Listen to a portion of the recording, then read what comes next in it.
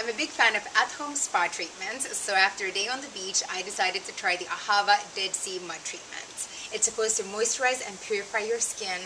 It's harvested from the banks of the Dead Sea, and it's not tested on animals. So what I did, I heated the packet of mud in the sun, and now I'm going to apply generously all over my body except my face. And we'll wait 10 to 15 minutes, and then we'll wash it off. And it's supposed to leave you silky and smooth. So I washed off the mud and my skin feels really supple and soft. The only downside is that it's a little bit messy, so I'm really glad I did it outdoors.